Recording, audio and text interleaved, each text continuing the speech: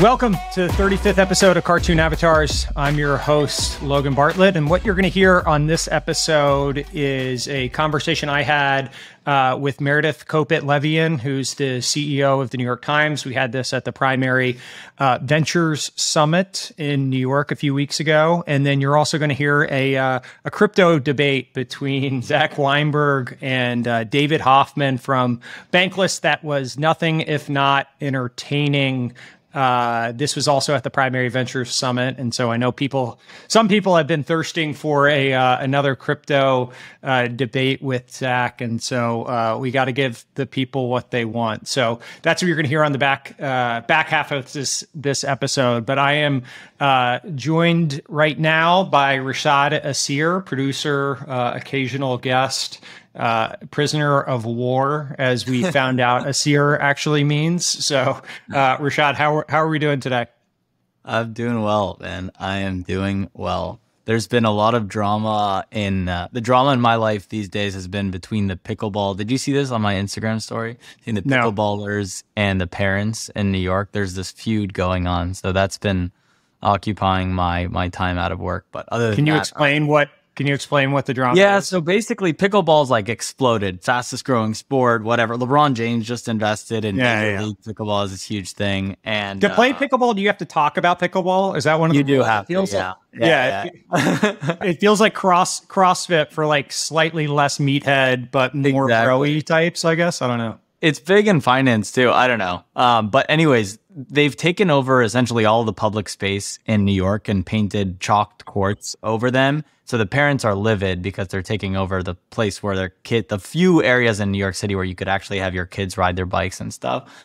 And so I was just fucking around the other day and got this guy to like talk about it a little bit. And then the New York Post wrote an article about it. These reporters were reaching out like, hey, will you tell us about this feud? There's like this angry guy with a racket. So who did you have on? Wait, what was No, there was just a random dude out there that got shut down by the park police or whatever, because they were, playing in what was technically the public area. So I was like just casually talking to this guy on my, selfie cam. You were like man on the street doing interviews, like man on the street. Exactly. And then I guess so I blasted that to my story. Someone picked that up, took a bunch of screenshots of it. And then the next day I get forwarded this thing that's like pickleball player corporation, put a bunch of pictures on his Instagram about what's going on. So anyways, that's the tea in my life. But where do you stand on the pickleball versus parents war that's going on? Well, they wanted to interview me, and I was like initially very down, and then I was like, do I really want to build my brand as like the kid hater, public space stealer? So I decided to just bail. That's probably. Yeah, I'm riding the fence on this one. I'm both sidesing it for sure. That's perpetually where I live, is just on both sides of an issue. Right. Selectively, whatever stance you want to take, you just really don't let yourself get pinned down too much on it. But exactly. So Rashad, you were there in person when we did this New York Times interview conversation and also the Bankless discussion with Zach. What are people going to hear here? What was your takeaway from it? I mean, I thought both were great. Obviously, the interview with the New York Times CEO was awesome. I think you did a good job. She's, it's funny. She it's kind of like talking to a politician in that she had like her talking points down, and she's going to, that's a job with so much focus and attention on it. And obviously it's a public company as well. And so she was definitely not going to deviate too much from what she wanted to say. Right. Sure. And so it's funny I was not totally paying attention, at like different points in time. And then I would find like we would be going down a path and I would be like, wait a second, that wasn't what I asked. She's like filibustering everything. I was like, that's a great question. And here's some unrelated things that I would prefer to talk about. I mean, you're going to be a trained journalist by the end of this podcast, at this point. But yeah, I imagine it was kind of slippery, but I thought you did a good job of keeping her on track and also like orienting the questions. Like our audience is obviously people that build businesses and work in tech and stuff like that. So I thought it was cool to hear her perspective on how she's thinking about the New York Times as a business. Yeah, New York Times is it's a fascinating business for like so many different reasons, right? And then the Zach thing was nothing if not entertaining. Oh my God. Like he is always. That was tough. There was a point, I'm trying to think of my favorite part of that one. He was like, the person was, David was saying something about, Amazon and people hate Amazon. And Zach was like, what are you talking about? Like, people love Amazon. There's 5,000 packages on everyone's front door right now. It was just it was vintage Zach Weinberg, but it was a good discussion, and they both held their own in the whole debate. So it was great. Yeah, we'll let people debate or hear that for themselves before, but certainly interesting. Well, I'm kind of struggling through right now. So my voice has been, I think it's back around, but my voice is a little bit shot, and I can't decide. I was down this weekend, so I've been on the road for the last like 2.5 weeks, and this past weekend, I went to Tennessee, Florida, which has been a college football game I've been looking forward to I think I've been planning it with a bunch of buddies for like 6 months. And so we were down there, and I don't know. I mean, you went to a school with college football, but you don't strike me as a college football guy. It's not in my DNA, but I would definitely go to the tailgates and do all the other stuff. But I mean, it's been fun watching along. I definitely get it. It's cool to have a thing that you can follow along with, and you tune in every week and stuff like that. How was it being down there? We had a cross-pod collab going. So I was down there with like half the people listening are probably going to know exactly who I'm talking about, and half are going to be like, I have no idea. But I was down there with a Barstool Sports podcast called Macro Dosing as well, with PFT commenter. And so we got PFT commenter and Arian Foster. We were hanging with them for a couple of the days, which was super fun. And we got PFT outfitted in all Tennessee gear, and he was kicking field goals on the sidelines, which was fun. Pretty funny guys. I'm not sure exactly what our overlap is with the macro dosing podcast and this, but it was definitely fun, and the outcome of the game was exciting as well. So well worth my voice being absolutely shot and really struggling through these last couple days. But it was a fun weekend. Do you hit is there specific bars in Knoxville? I think I've partied in Knoxville once. We went down there for some like sports tournament or something when I was in college. But like, what's the scene?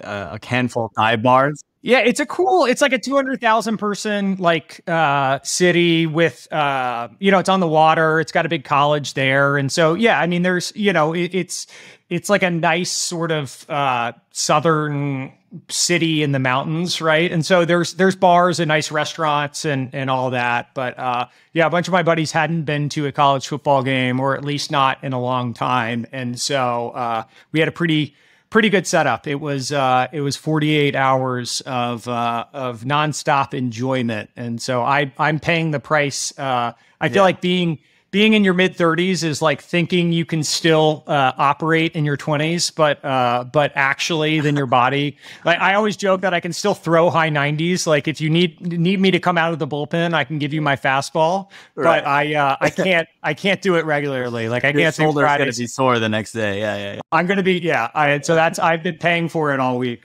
I know you were up late because we got a late night Slack in one of our group chats in Slack about a message that I guess Mark Andreessen was sending about funding Elon, or I don't know. I guess this leaked on your Twitter feed. Yeah. So for context, I guess in the Twitter discovery process, a signal message between Elon and Mark Andreessen was disclosed. It was actually an email that had the screenshot of Mark and Elon going back and forth. And I remember it was like 1:30 in the morning. I was in Knoxville and I saw it. I think someone posted it to Twitter. And so, I sent it internally to Slack and then totally forgot about it. And then, yesterday it like broke as a news story or something. And I don't know what the delay between the two two was, but funny enough, I actually deserve. David George runs Andreessen Horowitz's growth fund, and he CC'd on the email that's now in Discovery. And David actually introduced me to Elliot. They were business school classmates. My partner here, Elliot. So I actually deserve my job at Redpoint to some extent, in part because of David's intro. So I won't comment on that Signal message beyond that, other than to say it was amusing. And now all this stuff that's coming out in Discovery from the Elon Musk case, I feel like there's just going to be a litany of funny things that are going to be disclosed about how all of this came to be. That's pretty funny. What else happened in news this week? I guess there was the Cathie Wood ARC launching an investment fund. Any thoughts on that? Yeah. I guess people that don't know, so Cathie Wood she was kind of like the retail meme stock queen over the course of the pandemic, right? And she started this fund ARC that was I think named after the Ark of the Covenant or something. It has like a bunch of biblical references and things, but she has a bunch of pillars that clean tech and autonomous driving and AI and a bunch of these pillars that were very indexed to things that did well over the course of the pandemic. And she sort of became like this cult-like figure. And ARC has had a pretty significant sell-off here in the last, as things have reverted back to the mean a little bit. ARC has had a pretty significant sell-off in the last couple months. But I guess what came out this week was they were actually, and I've met a few of the people on their team, and they were sort of talking about this a few months back with me actually about them launching a venture fund, and so it's interesting. I guess a few interesting points here. So they're doing it. You can invest, like, access to venture, and the types of people we raise money from are like, people that can write $15-20 million checks at a minimum, right? And we want these big endowments and institutions and pension plans and all that stuff, just because it's huge pools of capital, and they're very long-term oriented in their approach. I think what's interesting, ARC is democratizing this, and they're doing it with Titan is like the service that they're partnering with. And I think they're taking minimum commitments of like $100 for people. And that's going to give them access to venture. They're also, they're doing, the fee structure is a little different. I think I saw it was 2.75% they're taking as like a management fee annually, which most venture firms and private equity firms take 2%, but they're also not taking any carry, is I think what I read. And so if they turn $10 into $30, normally the way that works is the manager will take 20 or 25, or in some cases 30% of that for themselves. And so the difference between the 30 and the 10, that $20, either, whatever, $4 or $5 of that would go to the manager. I don't think I think when I read it, they're not actually going to be doing that. It's interesting. I mean, I like people innovating in venture in general, right? And I think it's cool that they're democratizing access to this asset class that has been hard to get access to. I do wonder a bit. The types of people that are going to be investing, like, should they be investing in these very illiquid assets that are very volatile? I don't know. I mean, I think that's been, normally there's like a threshold of accredited investor or whatever, where you need to have like, I think it's $1 million in liquid assets or something to be able to do this, because it is so volatile and speculative. The progressive would say that that's unfairly punitive because it's allowing the rich to get richer and not giving access to the common person. others would probably argue that like the sophistication of someone that has that amount of money also has a larger amount of money to lose. And so I think that's the debate on both sides, but it's definitely interesting. I think one of the things that remains to be seen is like venture is a very good asset class if you're in the top tier assets, right? And so if you're in Sequoia, right, there's a network effect associated with that, where Sequoia has done great deals, and so they're involved in a bunch of iconic companies, and so therefore the next generation of iconic companies want to work with them, and therefore they get unfair access and unfair pricing, and that leads to great returns, which leads to whatever, that flywheel continuing to spin around.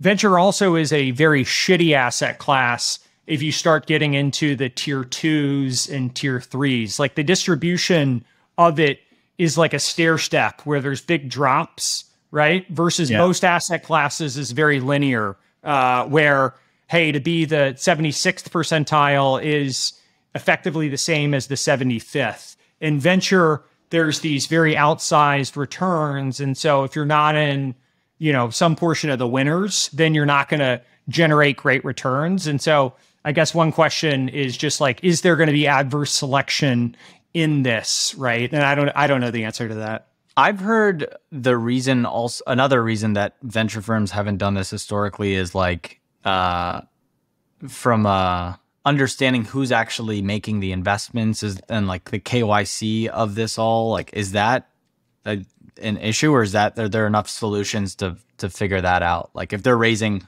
$5,000 from individual people, how do you make sure you're avoiding? I mean, the administrative complexity associated with investing in private funds is high. And so the KYC, I don't think is as much of an issue. I assume Titan's handling a lot of that, the service that they have. But there is a lot of like paperwork associated with each incremental person that you take on. And so I haven't read the fine print on like how they're dealing with all of that. It is different than just investing in a mutual fund, and the mutual funds or whatever have that much more automated. And so I assume they've figured out how to make all this work in a super scalable way. In general, I think like the venture asset class needs people to keep innovating, right? And like most of these things are probably going to fail. And that's not to speak specifically of ARK or whatever. Like there's a reason it's really hard to break into the top tier of venture, but when you do it, it's also really hard to fall off, right? It's really hard to mess that up when you get it to a good place. And so I think that this industry, people poking and prodding and finding new ways of differentiating is a net good thing, even if any individual one's going to fail. Cool to see how it plays out. All right. Are we ready for a little fight to help close out our day here? We'll see if these guys can deliver. But first off, David Hoffman, the co-founder of Bankless, which is the unquestioned leader in the kind of crypto media world with podcast, newsletter, et cetera, is going to be squaring off-ish with Zach Weinberg, who most of you know as one of the great provocateurs of the Twitterverse, already was, and then when crypto showed up, he kind of doubled down on his bets. And we welcome Sahil Bloom as moderator. So come on up here, guys. Sahil, I don't know if you need to sit in the middle on this one, or, but we'll let you take it away. No water for you. Nice. All right. Oh my God. I actually had to keep these guys apart in the green room, so I should be sitting in between them. You're absolutely right. Maybe just to like take a quick pulse on the audience, how many people out there are either investing in or building in Web3? Just like quick show of hands. So we've got quite a few. So maybe call it 50-ish% of the group. Just to start out, can we take like 30 seconds or a minute from each one of you guys? David, let's start with you on your overall perspective on Web3. Like, what is your kind of map of reality around what we're seeing today? Yeah, and the way that I think people understand crypto, there's like, crypto tends to polarize people on their opinions, and it's just based on their personal disposition.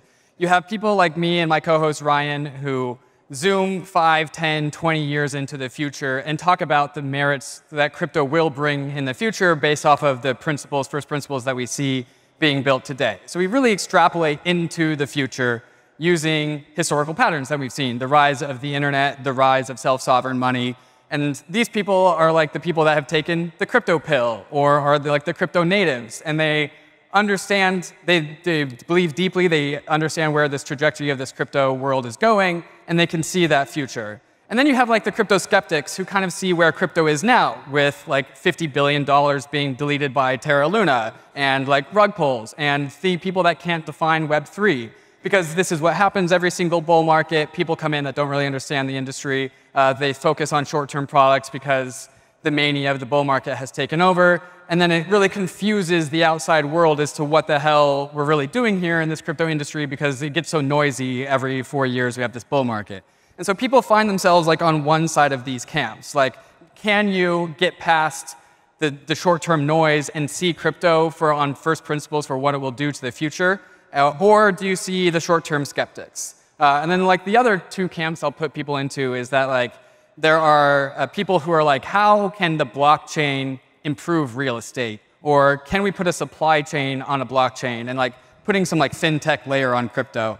And then there's like the crypto natives who see like these things that purely exist just in the digital world. They don't have any external dependencies. And these are, again, the people that extrapolate out towards the future. I took way more than 30 seconds, so Zach, I'm sorry about that. I was about to cut you off, so I'm glad. Zach. It's like, David, shut up. Anywho. Yeah, I mean, it's just like a lot of revisionist history, I think, in general. People are like, well, in every tech cycle, these things happen. And then you're kind of like, no, it's just like not true. It didn't happen. Like, nobody lost $50 billion in scams in the early 2000s and then in the next wave with mobile. Like this idea that we're losing all this money all the time in a bull cycle is just like not accurate. It's not what happened. So I was trying to come up with like my take on crypto. I think I have like a pithy way of thinking about this now, which is everyone talks about crypto as technology, right? It's like interesting technology, innovation. I've worked in software since I was like 19. And every single time you have like interesting technology, whether it was, and we'll go through some examples, but you can go through like NoSQL databases, or you could go through like GPUs or any sort of like actual interesting technical innovation. Usually what you hear from people is, and developers, I want to use this technology because it is faster, cheaper, I can put more data in it, or whatever. There's like a very clear factor of like why that technology is going to win because it improves the downstream user experience. And then in crypto, like nobody picks crypto for the technology, right? Nobody's like, hey, I want a slower, harder to access, like decentralized, you're not picking it because the technology is better. And actually, if you take it a step further, like all of these level 1 or layer 1 and layer 2 companies, it's interesting tech in the sense that they're basically putting like massive amounts of money to try and catch up to a database. Right? Like that's the goal now is like, how can we make this thing work as performant as like a database, which we've had for 30 years. So the question is like, what is the tech, right? Like where is the tech in all of this? Because it's not faster and it's not cheaper. And I think the answer has kind of been staring at us in the face the whole time, which is the tech is the ability to speculate on the coin. That's the reason why people are so interested in it, because it enables this kind of like inherent trading ability. And I don't really view that as like technical progress per se. I don't think that's a better piece of technology. I think it's kind of like a feature speculation that we've been able to add in an unregulated environment to a lot of pieces of software. That's why I view this idea of like Web3, because it's not accurate, because it's not a next iteration of technology. It's not faster, it's not cheaper, so none of those characteristics. Let's go down the rabbit hole here a little bit. And I think I've listened to a bunch of your critiques and the different debates you've done, which are all wildly entertaining, by the way. So I hope we get to that level. But there's this concept of Hitchens' razor, which basically says that what can be asserted without evidence can be dismissed without evidence. I'm sure you're familiar with it. And I think a lot of the critique of Web3 is to say that the proponents have yet to present the evidence to suggest that it is an advancement from a technological perspective. So David, let's start with you, and we'll kind of start zoomed out, and then we'll zoom in on different specific use cases. But just at the sort of Rails level, like talk about Ethereum, talk about Solana, some of the kind of, the layer ones, if you will, that we can, think of as being better than what is out there today. What about them from a first principles perspective is uniquely better than existing technology? Yeah, and it's important to note that if you're comparing a blockchain to a database, it's the wrong frame of mind. And this is what the technologists always get wrong about crypto. It is a revolution in finance, but beneath that is a revolution in money. And money is something that's as large as the nation state itself. Fiat money is issued by nation states. We call these things smart contracts, not because they are better databases, but because they're better legal systems. They're better court systems. They're a court system for the digital internet world. And so yes, a blockchain as a database is way slower than a centralized database.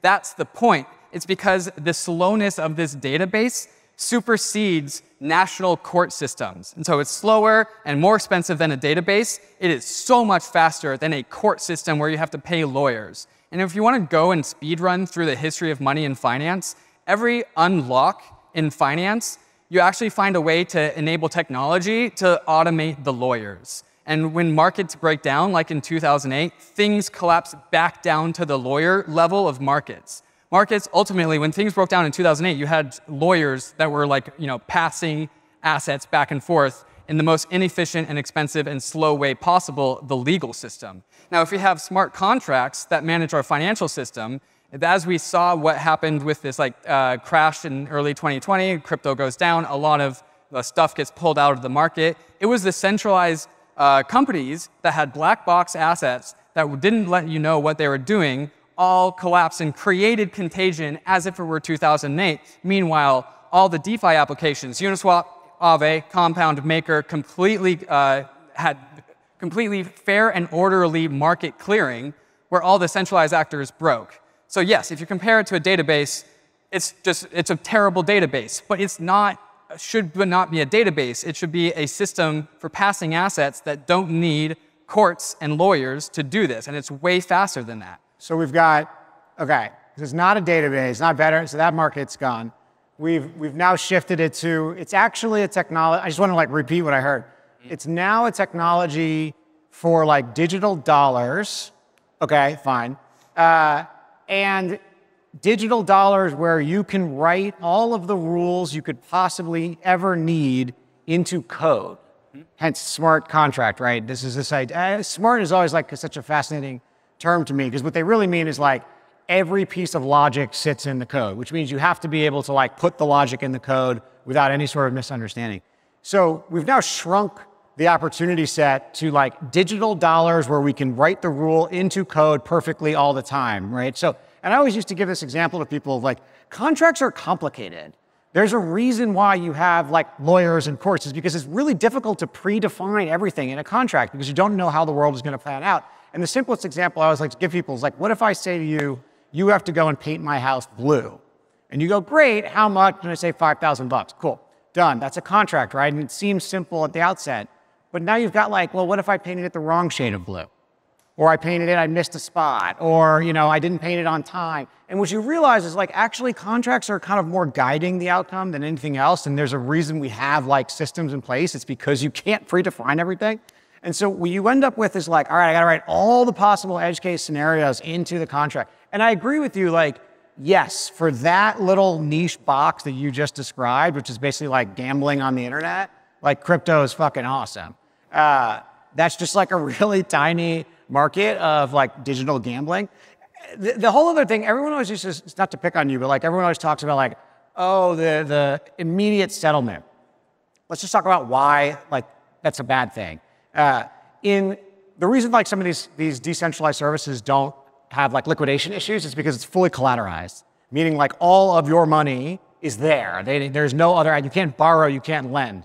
The whole point of the financial system, the whole point of banking is to be able to issue credit, right? It's to create money out of money. Otherwise, you're fixed in the number of dollars. It's the same reason why when I go to a bank, I put in a deposit and the bank can lend it out multiple times. And so the banking system enables credit, in a way where like fully collateralized lending obviously doesn't. If you collateralize everything, it's like you got to have absolutely everything there.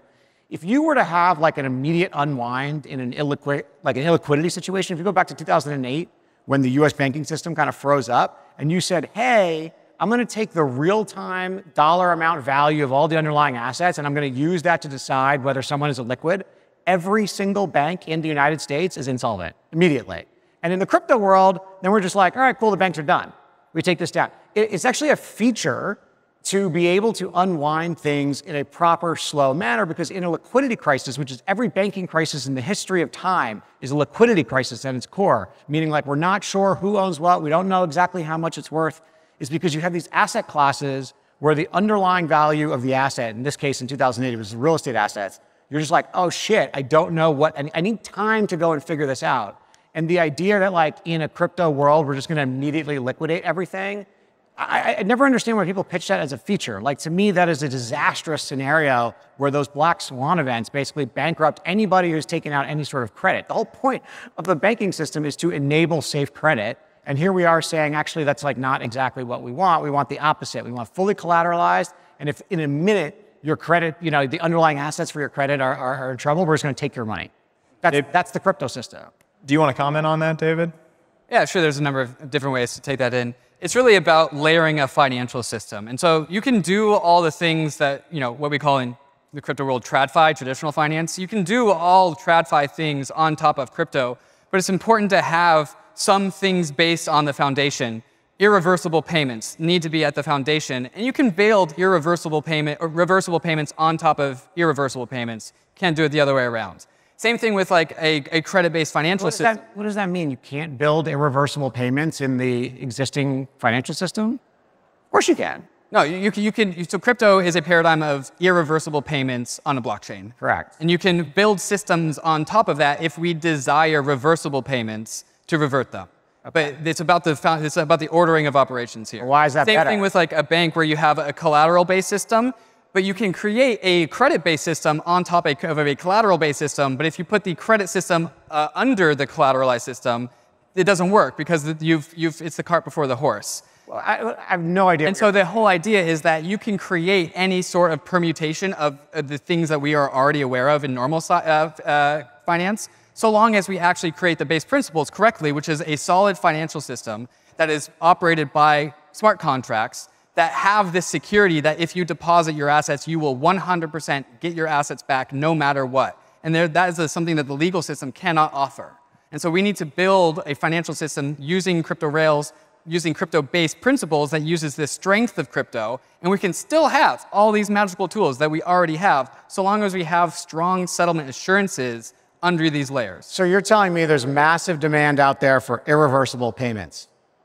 I think there is a massive market out there for strong settlement assurances that guarantee that your asset is yours. Strong property rights are the foundation that created America. Do you see people like some random person shows up and is like, oh, your house is mine now, or like your bank account, like this shit doesn't and so happen. You don't put that on that layer. That's the wrong layer for that. My point and is, houses are never going to be on the blockchain because houses are always a meat-space piece of technology. When was the last time anybody in this room had their checking account money stolen? Well, you're in America. It doesn't happen. You're in America, so like it's a narrow-ish viewpoint. You're telling me across the world there is consistent theft of people's money in their checking? Like, what the fuck are we talking about? This doesn't happen. Like, as somebody who's operated in crypto since 2017, I've never been rug pulled. No one's stolen any of my funds, and that's because I have the assurances that no one can actually do. Yeah, I mean, it seems like no, but I get it. I get the checking point. accounts are like a pull-based system. They can pull money out of your account. I get the point that in theory, in crypto, if you're willing to hold your own private keys and you don't rely on a central authority and like all these things that normal people will never do, but let's just assume for a second everyone wants to like carry their keys in their pocket. Again, it makes no sense. Yes, like sure, you can not steal the money because you own it. Now, hopefully you're not mugged or you like lose your pants or whatever. But like, what problem are we solving? This is not like the traditional finance system doesn't have issues with people stealing your money. It doesn't have issues with like reversible. It works. So which piece of this? I get that we're like slowly rebuilding all of the features of the financial system that already exist. I get that that's like the goal. Why is that better? What piece of this is actually better besides the ability to send money to somebody immediately without being able to get it back. I mean, I can run through the list of use cases that has been used in recent years. Like, let's talk about the invasion of Russia into Ukraine and how Ukrainians fled from Ukraine without any sort of being able to access their banks. And they were able to do that because they stored money inside of their brain. Yes, I will grant, I always like to give, this is my favorite one to give, because you're right.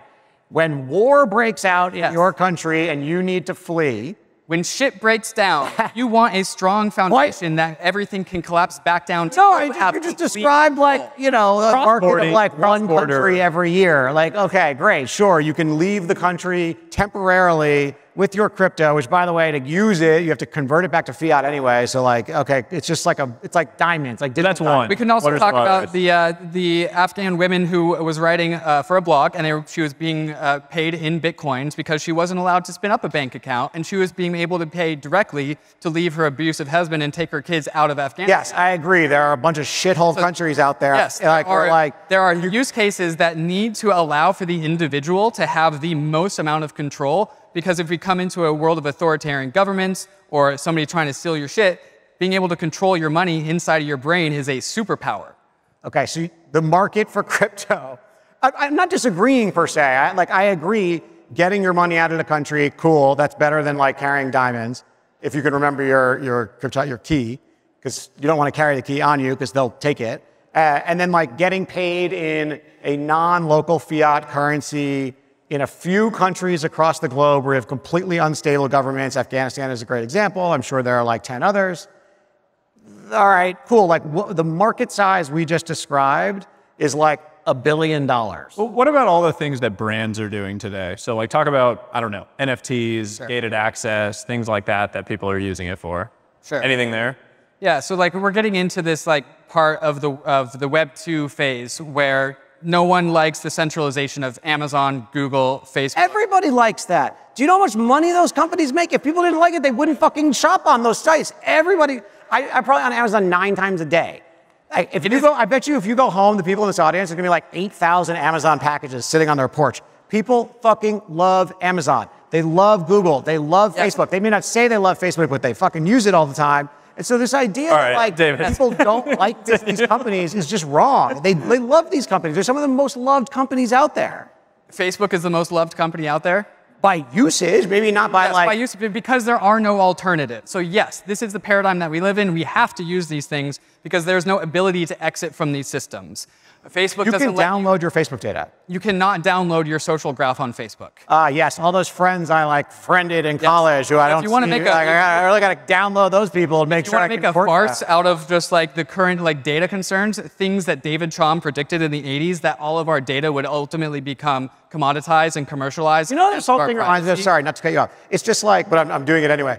That's normally what people say when they're going to cut someone off. Yeah, like, sorry, I'm about to do this really bad thing. It's like doomsday prepping.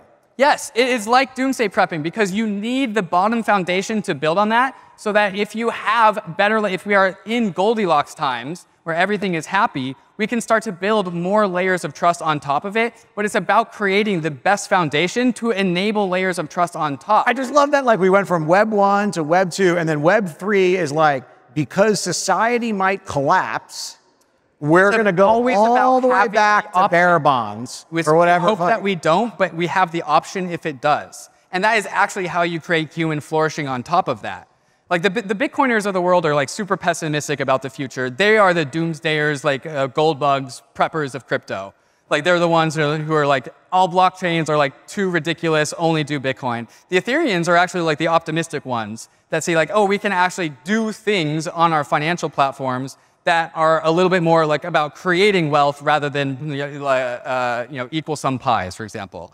And so, but it's about, you need to have this escape hatch at all times because that's how things always provide levels of safety. And what is aligned with the crypto values and the American values that this country is birthed upon is that the individuals are the most self-sovereign unit on this planet. And if you give them the power, they will self-organize around these principles of censorship resistance, freedom, autonomy, and the ability to do whatever they want. But it's like, is anybody here worried about all their money being stolen tomorrow by like the U.S.? Like, enough to like go hold like a significant percentage of their wealth in some like illiquid, difficult to access asset, like because if it's truly doomsday prepping, and I'm cool with that use case, like sure, then you better hold your own private keys too. It's not about them revoking dollars out of your account.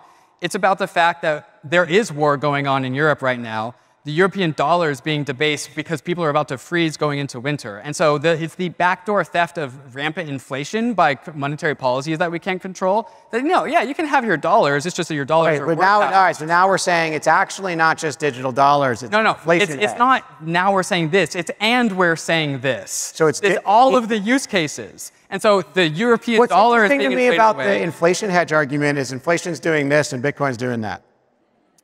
So I'm not like a financial wizard, but like hedge usually means like as this one does that, you kind of like catch the wave with it, and it seems to me like it's just correlated with risk assets. This is not a hedge. Bitcoin started at 0. Ether started at 25 cents. Like all crypto assets started at 0, so like it's really timely during the bear market for you to be like, crypto's going down. How are you thinking about the bear market? The whole point of an inflation hedge is to hedge inflation. I don't think Bitcoin's an inflation hedge, and the whole point is that these are things that are correlated from the actual fiat money system. But you just described... So we've talked about social platforms, we've talked about settlement assurances, we've talked about the value of these currencies, and yes, you reject all of them, but the fact that we're talking about every single one gives an indication of how broad the scope of this crypto revolution actually is.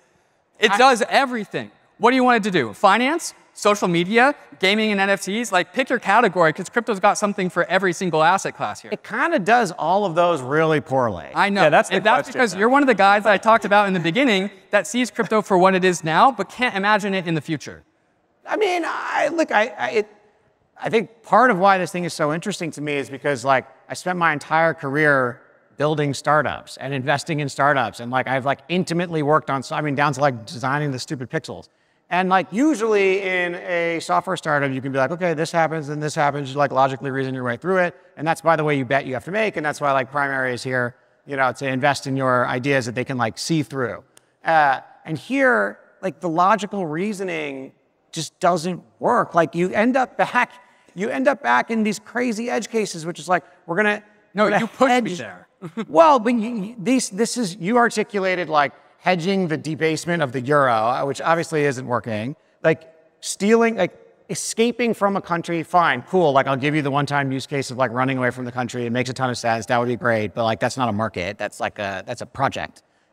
We've talked about like immediate settlement of fully collateralized finance, which in the history of finance is going the other direction, right? Finance is about issuing credit. More capital efficiency, yes. It's not capital efficient to not have credit. Yes, I 100% agree with right? that. So like, this is my whole point of like, how do you get to a system that's better? It does a few things bad, like poorly today, including the database stuff, it does poorly.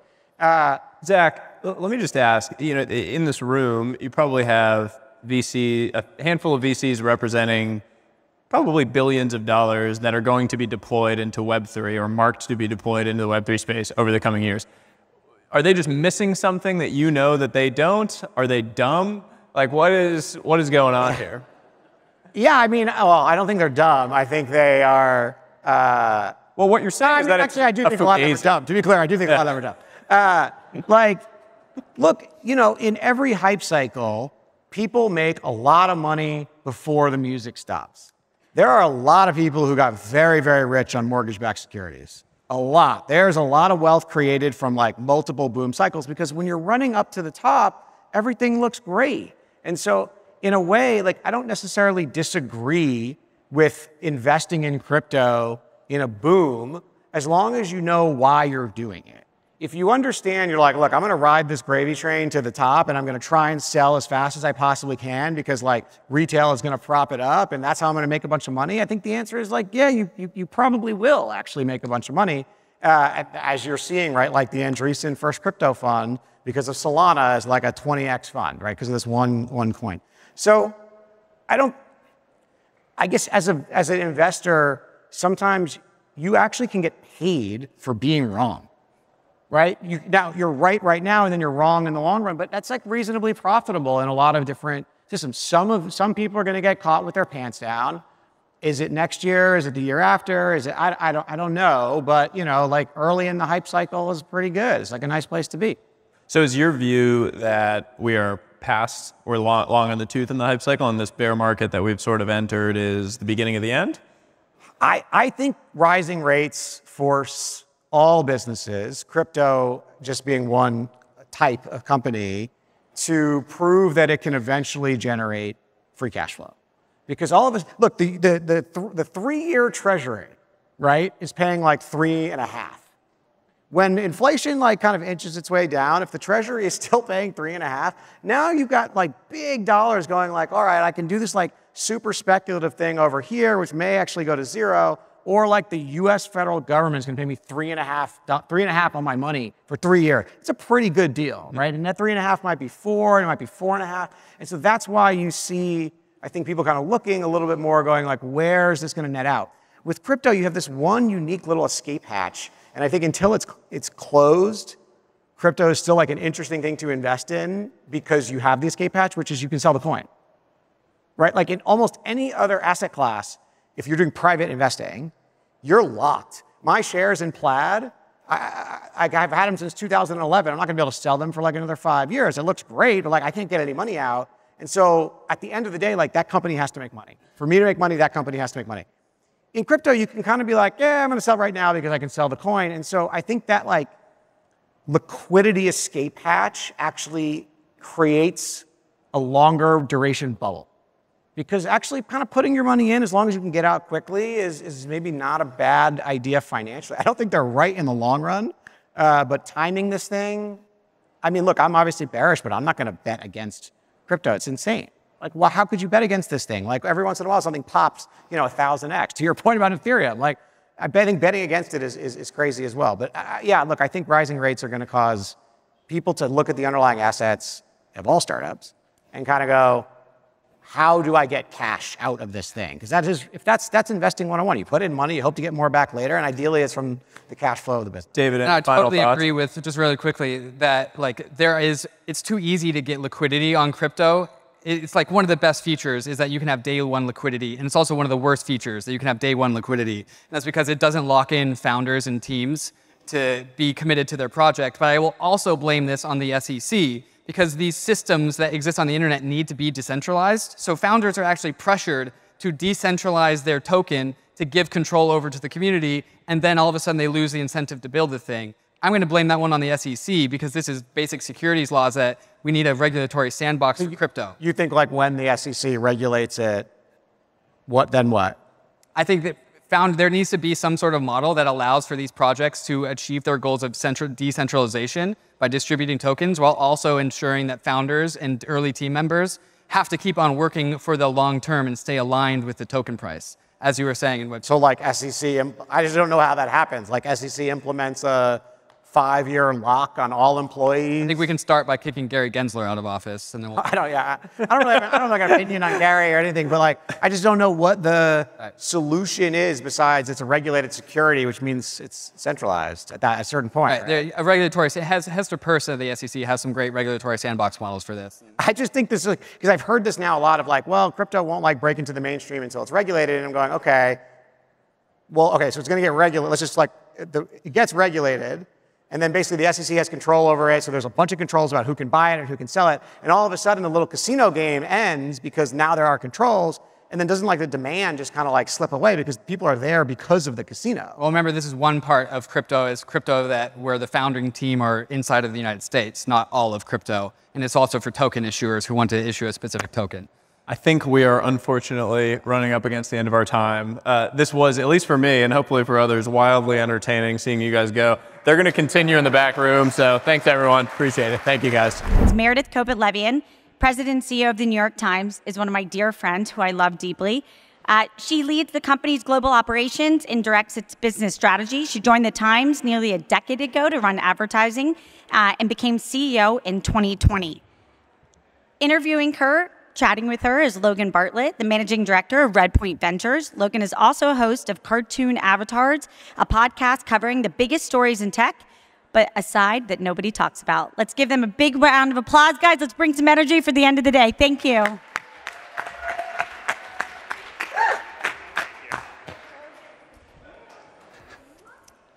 All right. Meredith, we have to, I think I counted Zach said fuck 7 times, so we're going to need to one-up that. Thank you for doing this. You're welcome. I'm happy to be here. You know what today is? No, what is today? Well, we Thursday? figured this out, team members here, we figured this out like half an hour ago on the way here. It's my 2-year anniversary of being CEO of the Times. Congratulations. Fun day to be here. And you've been at the Times for how long? 9 years and counting. Yeah. So you are the CEO of the New York Times, which is distinct, I guess, as a disclosure from the editor of the New York Times. Maybe just to level set everyone, what the distinction between the two, what rolls into you functionally, how that sort of gets. Yeah. I have a lot more fun. Yeah, I believe it. No, so it's a good question. The first thing I always tell people is if you have something to say about the way you or your firm is covered in the Times, don't bother telling me because I have no control over it. So that's well, you'll be giving your email out after. Yeah, exactly. So the executive editor of the Times is responsible for our journalism. His job is to make sure that we have a world-class news report. My job is to make sure we have a successful business. We both actually report to the chairman and publisher of the Times. He's part of the Ox-Sulzberger family. And I'll just say that the structure, CEO not responsible for the content, not responsible for the coverage, it's been in place for a very long time, and it's meant to protect the independence of the journalism. So it's, the idea is the journalism should be free from any influence, including our own commercial interest. And, its purpose is to pursue the truth. So my KPI is, are we running a great and highly successful business? And do we have the right growth strategy? And are we building a larger and more profitable company as we go? And his KPI is, are we doing the best journalism in the world? If I get my KPI right, he's getting his KPI. Or he's able to do his more easily. And so the functional roles that will report into him are journalists, reporters? Basically the coverage. Anything that's about news coverage, our news operation reports into him. I'm responsible for all of our monetization, so all the commercial functions, our ad business, obviously our subscription business, marketing. I'm responsible for how people find and experience our journalism, so all things tech, data, digital product development. We have a giant digital product development team. I look after our standalone products, so I was saying to you just a few minutes ago, we've got a terrific portfolio of games, and you may have heard we acquired a game called Wordle earlier this year, so that's in my remit. Wordle is just one of the great games we have, and I'm also responsible. We acquired a company called The Athletic, which is the second largest sports journalism subscription business in America. It's the largest, to my knowledge, without sports rights. I'm in charge of that, and basically the complex of products that sit around our news product. And then lastly, I'll just say, because I think for any company leader today, there are really interesting questions here. I'm in charge of all the kind of how we show up and roll as a company. So HR, finance, legal, comms. Can't have enough comms people today. Yeah, totally. So that's so the New York Times gone through a big transformation from offline to online, and still have a newspaper. Yes. Heavier percentage ad-based to heavier percentage subscription-based. You were there throughout this majority of the. How does actually a shift like that happen? It clearly was an existential risk if you didn't do it. So how do you go about tactically making something like that happen? Yeah, that's a fun question. And I should say, so I've been there 9 years, and I've spent like the vast majority of that time working on the challenge of how do you go from being print-based, ad-heavy business with much of the profit coming from came up in ads as well. I came up in ads. Yep. And a shrinking print-based, ad-based business to a growing digital-based, subscription-based business. It's been a lot of fun. I'll say a couple things. When I joined the company in 2013, we had sort of survived, like you asked about existential crisis. We had kind of made it through like the existential crisis. Would the Times be around if there was Google and other companies? But we were sort of running in place as a business. And as we looked ahead, our print business was shrinking. We had a digital advertising business that was growing, but in 2013, you're just beginning to see the big tech platforms emerge. And so the writing was kind of on the wall for those growth prospects. And we had a digital subscription business. It was kind of nascent and new at that point, but we weren't growing our digital business anywhere enough to make up for what we thought would be very steep print declines to come. And so we really needed, there needs to be a galvanizing reason for transformation. And we just had this idea that we would not be able to do our journalism as ambitiously as we had done for at that point 160 some odd years. And we saw the writing on the wall that we'd shrink as a company. And so you asked, how did we do it? Yeah. We got people together at the top of the company, news and business, a small group of us, less than 10, in 2015. And we said, what are the big calls we have to make about our future? And we made a handful of big calls that still characterize the business today. The first one was very simply, what's our business? What are we doing here? And I always say the business strategy of the New York Times is 5 words. We make journalism worth paying for. And that was just naming that. That's a very simple idea. In 2015, that was still worth paying for against a backdrop of a lot of free alternatives. But that meant the resources go first and most to the journalism. So that was the first thing we said. We said we're a subscription business first.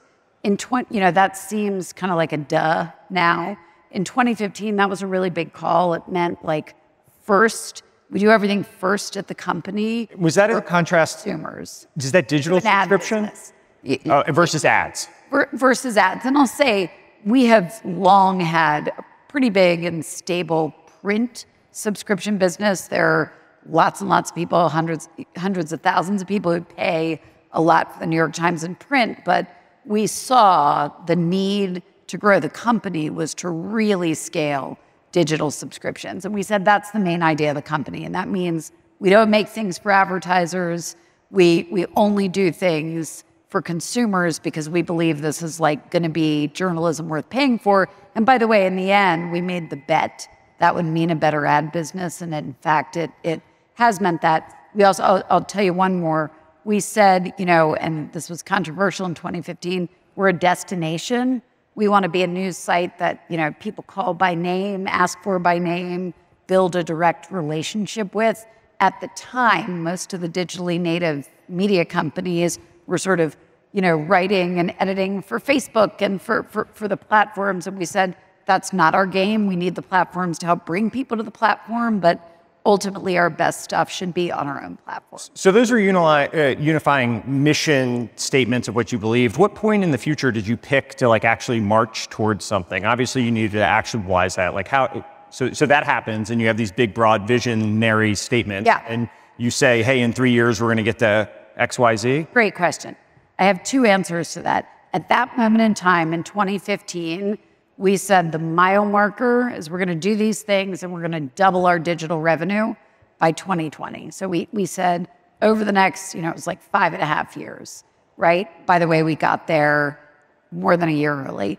And it was so clear we were going to get there early. We said, I think beginning of 2019, we set another mile marker. We said we're going to get to 10 million subscriptions, total subscriptions, mostly digital, by 2025.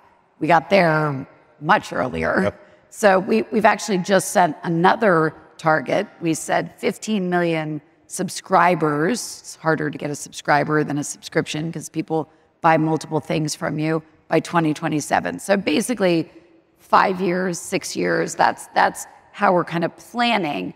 But I want to make a slightly different point. the Times has been around for 170 plus years. We really think in like decade and generational time horizons, and we have ambitions for, what's the New York Times going to be? How much bigger and more ambitious and more impactful can the journalism be? How much bigger a business can we be over the next 10 years, 20 years? And one of the great things about the New York Times is we're a family-controlled public company.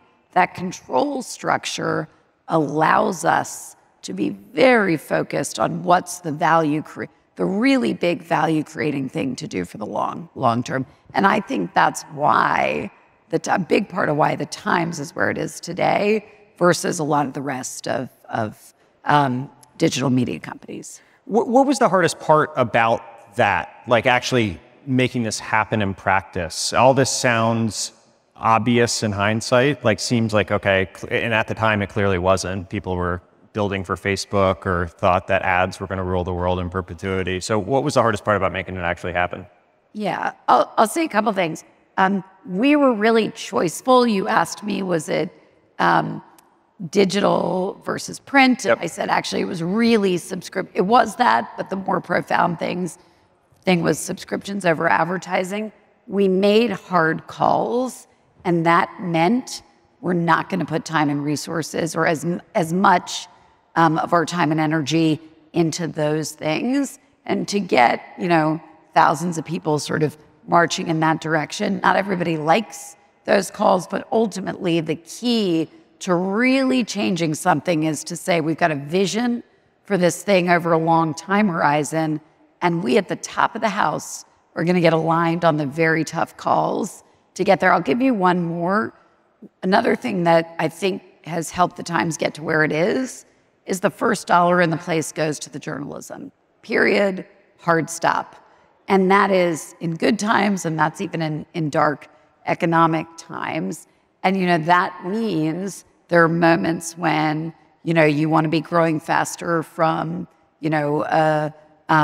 one perspective, but you say if you actually ensure that you're investing in your product the whole way through, you're ultimately creating more value over a longer time horizon. You touched on product there, and I think most people, New York Times is a media company, does journalism reporting, but you've built as well. You have a lot of engineers working for you, a lot of product people, designers, all that. You've actually, product-led is a big term now in technology in general, and I think there's a lot of stuff you guys do to be product-led, be it the soft gating of paywalls and Wordle top of funnel and podcasts and all that. How do you think about what it is to be product-led and what the funnel of a New York Times paying customer looks like? Yeah, I love this question because it's like the zone that I've spent so much of the last half dozen years in.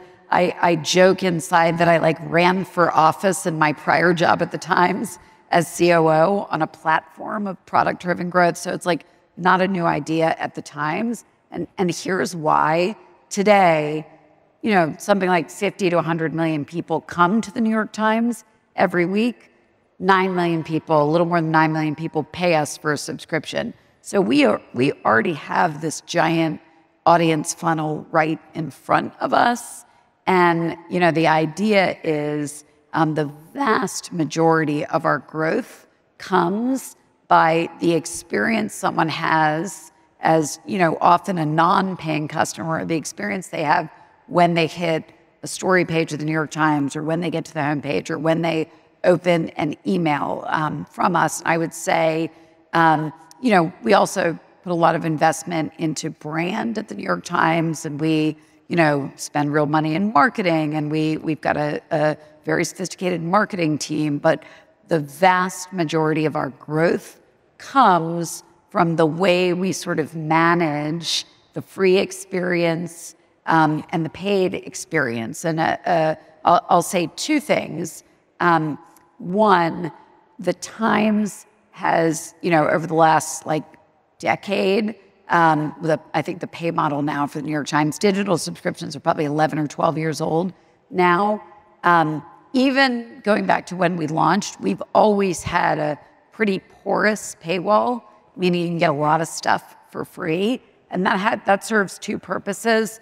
One, it serves the mission purpose. We want a really wide audience for our journalism. We think that's really important. It's important to society. But two, it also means we're really building a funnel for where's the next subscriber going to come from. So we are incredibly focused on both making sure there's enough value in the subscribed state so that you pay, but also so that we're constantly bringing new people into the Times. So one way that you do that, I think, is through The Daily, which has been, I don't know, number 1, 2. Through The Daily? The Daily podcast, right? Yeah. As a podcaster in good standing, you actually have to talk about other podcasts. And you particularly have to talk about The Daily. I have to do it, which has been an amazing success. It's been going on for how long?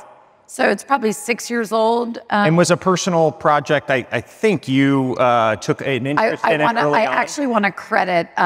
We have an extraordinary team of people who are still working in our audio operation. A guy named Sam Dolnick, who's a very senior editor, and a woman named Lisa Tobin, who's the original mother and leader of The Daily, and Michael Barbaro, its host. They were there at inception, and they get all the credit for making something really extraordinary. There's actually a really fun anecdote at the Times that when they brought, one of them, I don't know which, brought an early cut of The Daily to somebody on the leadership team, that person said, but wait, it's only one story. We're the New York Times. We have to tell multiple stories. And it was this great manifestation of what you do in the next medium has to be of your quality, and it has to be of what you have brand permission to do, but it's also going to be very, very different from what you did in your last medium. And The Daily, unlike the newspaper, is one big story a day. So it was started 6 years ago. What's remarkable about it is a couple million people probably listen to The Daily, something in that range, every single day. More people listen to The Daily every day, still 6 years in, than ever read the weekday newspaper. Huge audience. It's also brought a really different audience to the Time. The demographic of who listens to The Daily is younger, it's more female. Just been a huge success. And one of the things that it's done that I don't think gets enough attention is it's explained to many Times listeners how a story comes to be. So, a lot of times we'll publish a big story, and the next day, the reporters on that story or the editor will be on The Daily kind of telling you, how did this happen? I mean, the kind of shining example is Jodi Kantor and Megan Twohey on The Daily just after the Harvey Weinstein story and investigation broke. And they were able to tell how they actually got to this story that was part of a body of work that literally changed the world. So The Daily gives people a chance to not just know the story, but to know, how did this story come to be? What went into it? And I actually think that's done a lot for journalism, to remind people what goes into independent journalism. And so it's been an amazing success. I think it's top, I don't know, I always see it top 1, 2, 3, 4, 5 on the podcast list I look at. Consistently. We're really proud of. Consistently. Yeah. What, I don't know what the next podcast is for the New York. Ezra Klein maybe has the Ezra Klein show. Everyone should listen. Yeah, but incredible. He came over to the New York Times. Came to the Times. So I don't know what the next homegrown podcast is, but breaking through, as I've seen myself, breaking through in the podcast ecosystem is hard. What do you think The Daily caught lightning in the bottle with, and what do you think other podcasts maybe haven't had the same level of breakthrough noise? Because you guys have invested quite a bit in podcasts. What do you think makes it a uniquely difficult platform that The Daily did well and that you're trying to recapture? That's a great question. I'll say a couple of things. One, the amount of kind of time and energy and resource that goes into The Daily is staggering. So every bit of it, the number of producers who work on it, the people making the sound in the background. Can you say how many people? It's a lot. Yeah. It's a lot. But by the way, it's worth it. It's a wild success from a consumer standpoint. It is a very successful advertising vehicle. So one of the things, and I just feel like this doesn't get talked about enough, it is a highly produced endeavor, and like the care and the creative energy that goes into making the New York Times goes into the Daily. And so that's a piece of it. The other piece of it that I feel like people don't talk about that makes the Daily magical is it's got a newsroom of a couple thousand people at the New York Times making journalism for its topics. So, something extraordinary happens in the world, and that night they've got, often like the reporters who are at the scene and in the widest way with the most resources there to tell you about it. And the incredible example of that, we named a second host of the Daily this year, and she happens to be, she speaks Russian. And when Russia invaded Ukraine, we actually, they ran the Daily from Ukraine. And there are these incredible episodes where she is like literally reporting on the Daily. So it's really the thing that makes it so magical is it's got the whole of the New York They get to cherry pick the best of it. Yeah. And I'll just say, because it's like, it is magical. The Ezra Klein show is really, really good. And I'll also say, like, you talk to Ezra, the kind of level of care and research and kind of background work. One of the things that differentiates a New York Times story from, other stories potentially on the same topic is the level of care and attention and resources that go into it. And I think Ezra would say, I suspect he would say, the level of care and kind of creative energy that's gone into his show is awesome. That's great.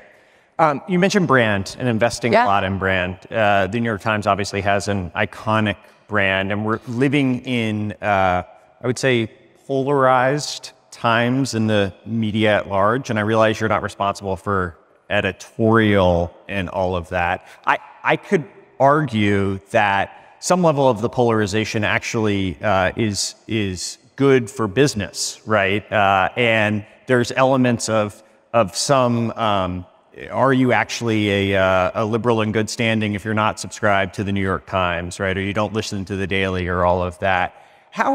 What do you think just at New York Times brand level and everything that's going on in the media world today? Like, you have to manage this. You're not obviously weighing in on the reporters, but it impacts the business side of it. It's been an interesting 2 years. It's been an interesting, did you say 9 since you've been there? They've all been interesting. Yeah, I don't doubt doubt that. For one reason or another. Yeah. Any just, I'll leave it open-ended, but just any thoughts? Yeah. Or I feel like I have to ask that question. Yeah. I can't tell if you're like poking at a premise. Is polarization good for business? I want to be not poking. Explicit. I will ask that. Yeah. Is it good for business? And I guess how do you view all this? I want to be really clear about two things. One, we are doing independent journalism that, as I said earlier, is, its objective is to help people seek the truth and with curiosity and open-mindedness understand the world. That is the work of the Times, one. So we are not writing for any one group or another. This is about the pursuit of truth. And the other thing I want to say is, and this is where the mission in the business, there's like no daylight for it to work. Really high quality general interest news should have a really wide audience. And we are incredibly focused on the relevance of our journalism to a very large group of people. Anecdotally, I'll say I can't remember if I was chief revenue officer or chief operating officer, but I was in charge of subscriptions just after Trump was elected. And there was this like huge surge, in late 2016. And then, of course, that comes down off a peak like a year later. And everybody was like, oh, they're never going to sell more subscriptions. And of course we did. We kept growing. And then Biden was elected and everybody said, oh, they're never going to sell more subscriptions. And of course we did. We actually had a better year. We sold more subscriptions, net subscriptions in 2021 than we had in 2019. So, like, we live in a really complex world. we want to be seeking the truth and helping a much wider group of people get to understanding in that world. And we think our products are going to be increasingly valuable to a wide group. I'm going to say one more thing on your polarized point. At the peak of COVID, 1 in 2 adult Americans were coming to the New York Times. So, like, that is not journalism for like a group of people. And some number of months ago, just our COVID case tracking database crossed 1 billion views. Oh. So it's like, this is journalism for a really wide audience. And so obviously the structure of the Times allows the governing body to sort of pick a time decades in the future, right?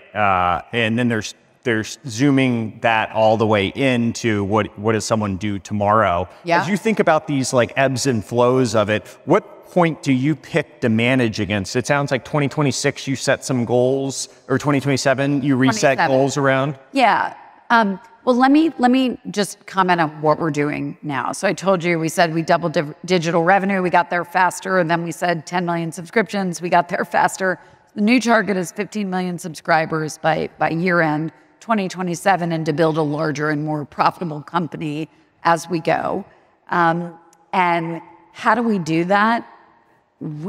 Our vision is we want to be the essential subscription for everyone in the English-speaking world who wants to engage deeply with the world and understand it. And that means doing 3 things really, really well. Be the world's best news destination. I think we've got a running start at that, but still plenty more to do. 2, help people engage more deeply with their lives and their passions with leading lifestyle products. We've got an unbelievable recipe app. We have a really cool portfolio of games and a crazy successful game in Wordle that's just pointing attention to all these other awesome games we have. We just bought The Athletic. We intend to go really big in sports, and we've got a great shopping advice site. So lead in news, build leadership in these other spaces, and then put those 2 things together in a way that makes the New York Times, in all of its kind of breadth, indispensable to the daily lives of tens of millions more people. That is the game we're playing. And by the way, that is, the better we do at that, the more highly ambitious journalism that holds power to account we can do, and the larger and more profitable company we build. That's great. Well, we're coming up on time. Can I give you some quick hitters real fast? Substack. Uh-huh. Quick hit response, immediate thing that comes to mind. More journalism for more people is always a good thing. Twitter.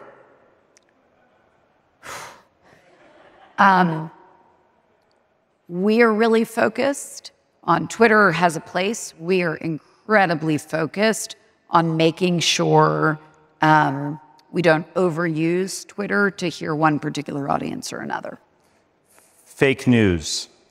I hate that expression. And I think it's done such a disservice to the public's understanding of the value and the resources that go into real, quality, original, independent journalism. New York City. Awesome. So happy to be here. Donald Trump. No, I'm just kidding. Meredith Kopit Levien. Give me one more. Yeah. Return to the office.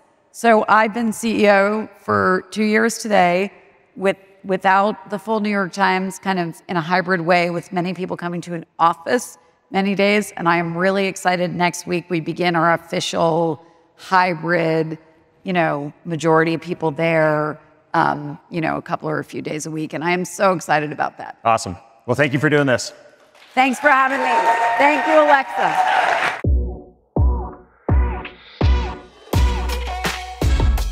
So that'll do it for the 35th episode of Cartoon Avatars. Thank you to Meredith Kopit Levien for coming on and talking about the business of the New York Times. Thank you to David Hoffman for the thankless job of debating Zach Weinberg on crypto. And thank you to the Inspired Capital as well as Primary Ventures team for providing us that audio and video and the opportunity to do all of that.